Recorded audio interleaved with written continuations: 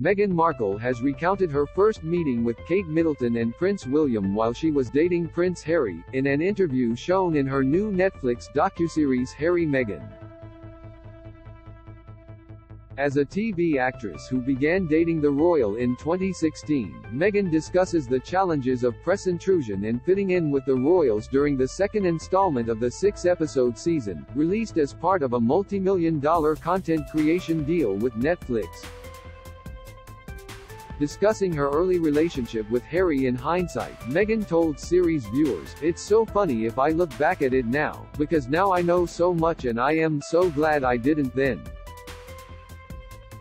Because I could just authentically be myself without so much preparedness." On this theme, the Duchess offered her first meeting with future brother and sister-in-law, Prince William and Kate Middleton, as an example.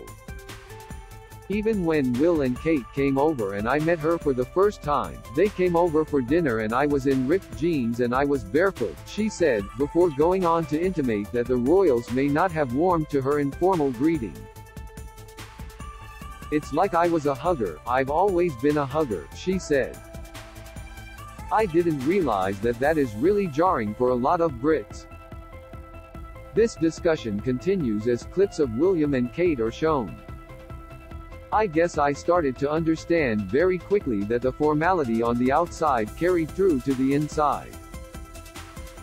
That there is a forward-facing way of being and then you close the door, and you go, oh.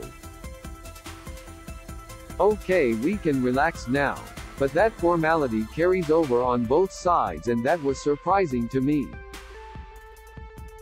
Meghan's relationship with Kate has been closely watched and widely speculated on over the past 6 years, with 2019 reports of a royal rift between the sisters-in-law marking what Meghan later deemed a turning point in her public image in Britain. In her 2021 interview with Oprah Winfrey, Meghan rebutted stories that she had made Kate cry at a bridesmaid fitting before her wedding to Harry, instead explaining that Kate had been the one to make her cry and that an apology had been made by Kate which she accepted. "This is a developing story and will be updated. Do you have a question about King Charles III, William and Kate, Meghan and Harry or their family that you would like our experienced royal correspondents to answer? Email royals@newsweek.com. We'd love to hear from you."